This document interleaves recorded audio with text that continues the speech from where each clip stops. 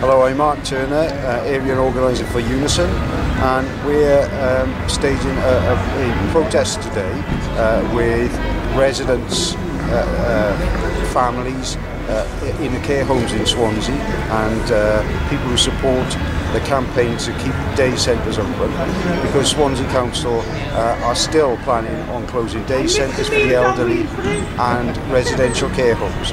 And we think that there must be an alternative to throwing out old people onto the streets, and that's why we brought our beds here today to highlight the dangers in this proposal.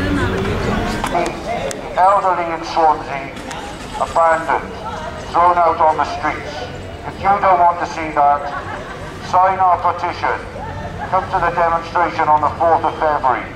Save our care homes. Save our day centres.